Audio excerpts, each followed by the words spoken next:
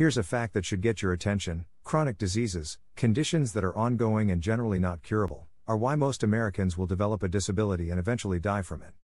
At least half of Americans suffer from at least one chronic illness, such as diabetes, chronic kidney disease, arthritis, and heart disease. While it's easy to want to give up when diagnosed with a chronic disease, don't. One essential practice to highly consider is keeping physically fit. Before beginning an exercise routine, get your doctor's approval first if you already have a chronic disease. In addition, your body wants you to be fit no matter what illness you may have. How staying active benefits a chronic illness. Weight control. Reduced risk of developing other diseases. Helps reduce symptoms of your chronic disease or slow down its progression. Strengthens bones and muscles. Improvement in mental health and mood. Prevention of falls and stiffening of muscles. Improvement in energy levels. Enhances your immune functioning, helping you stay healthier. Preservation of your lifestyle. Though exercise cannot cure your condition, it can significantly improve your quality of life. In most situations, the benefits far outweigh the risks of getting hurt while moving and stretching, and your physician can help determine this. A safe activity level will depend on your health, your illness or disease, and your abilities. Even if you feel you are limited, a small amount of exercise is most likely better than no exercise. How to begin? If you are considering or want to become more physically active, check with your doctor, informing them of your decision. Ask them for ideas on what exercises they recommend and how to safely begin without overstraining or injuring yourself. Starting off slowly and gradually building up over time can prevent injury and will help you stick to your plan now and in the future.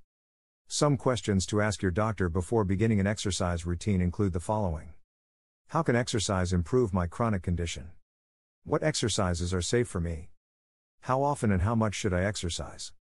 At what level of intensity should I exercise? What goals are realistic for me to set? Should I take any special steps to get started? What else do I need to know? Are there any exercise I shouldn't be doing? Is there a trainer or professional you can recommend to help me get active? For instance, if you have joint issues, you may need to choose a low-impact activity such as walking or swimming.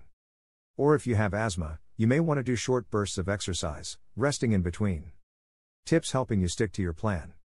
Once you've started an exercise routine, the hard part can be getting started and sticking to it. Here are some tips that may help. Start slow, pick one goal at a time and make them achievable. Set a realistic goal. Sometimes, simply adding in doing some yard work or extra housework may be what to start with to get you moving. For anyone who is severely ill, your goal might be to improve flexibility with some armchair stretches. Get an exercise buddy. Walking around the block with a neighbor may help sustain your activity. Meeting friends for a yoga class can keep you committed. Avoid periods of time without moving. Build activity into your day. For instance, use the stairs as often as possible, sweep the floor or your front porch, and walk around while talking on the phone. Find things you like to do and switch it up. Prevent exercise boredom by having at least a couple of different physical activities you enjoy. Or turn on some music and start dancing. In addition, support from outside sources can keep you going. Don't give up. Even if you do fall out of exercising routinely, get back into a routine as soon as possible. You can always start anew by making exercise a regular part of your life.